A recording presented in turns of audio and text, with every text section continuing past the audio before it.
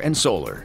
You know, the San Diego community is such a giving community. When things happen, there's disasters, things happen like this, people come out of the woodwork and help. It's just an amazing place to be. Yeah, the proof was in that story that Matt just did. Right, and covering the stories, you hear so many people coming together too. It's amazing how much incredible. the support was all there. Incredible. Yeah, so it looks like we've got some cooling as we go. You felt it today, and the winds continue to come. It's a west wind that's coming in and cooling us off quite a bit. I want to show you this time lapse. This is from Borrego Springs, and the reason I'm showing this is because we still have a wind advisory in place there, and the winds there have been gusting to 30 miles per hour. Look at the palm trees moving around, and at times some little dust devils coming through from the blowing dust. This is what it looks like live over Coronado. That west wind coming through. We'll have that most of this week as the storm passes to our north. Quite a change for us, and boy, we need it. UCSD looking off to the west, clear conditions here, but the temperatures dropped a good 2 to 8 degrees today from yesterday. Right now over Poway, clear conditions, nice light breeze moving through.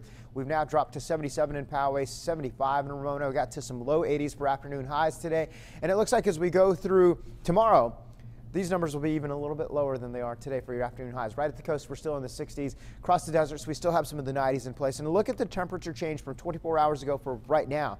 2 to 9 degrees cooler than it was thanks to that nice sea breeze coming through. It's a good one at times. These are sustained winds at Lindbergh at about 10, 10 for Oceanside, 12 for Ramona, 13 at Chula Vista, Julian, you're at 10, and Campo at 18. So again, some of the gusts have been closer to 30 miles per hour. The water vapor loop shows where the moisture is. You've got a couple of storms moving over to our east. You've got one right here as well, and another one here. This is the one that I'm watching closely. It'll help to keep that nice onshore flow coming our direction. This will slowly move on over to the north into Northern California and then start to move south as we get into Thursday. So the west winds continue to blow west of the mountains for about 5 to 15 miles per hour. You go to the higher elevations, we've got some 30 mile per hour winds at times. 2 to 5 degrees cooler tomorrow.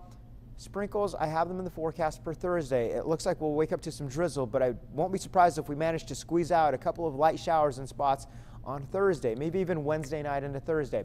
So we have that to look forward to. So your wind advisory in place. Now it's been extended to 3 a.m. on Wednesday. Yesterday we were talking about that being in place through Tuesday. It's now been extended. The marine layer futurecast at 1140, starting to see the marine layer move on in.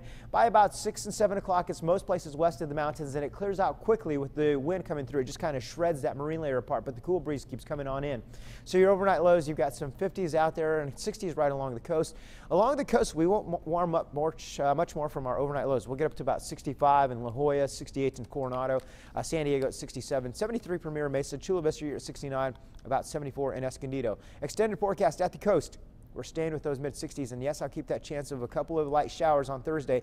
Really, it might just be a sprinkle or two overnight Wednesday night into Thursday morning, so maybe a wet roadway or two, but look at the 60s, even inland, Wednesday and Thursday, below average for a couple of days. Big change. Big change. 1 week. That's all it took.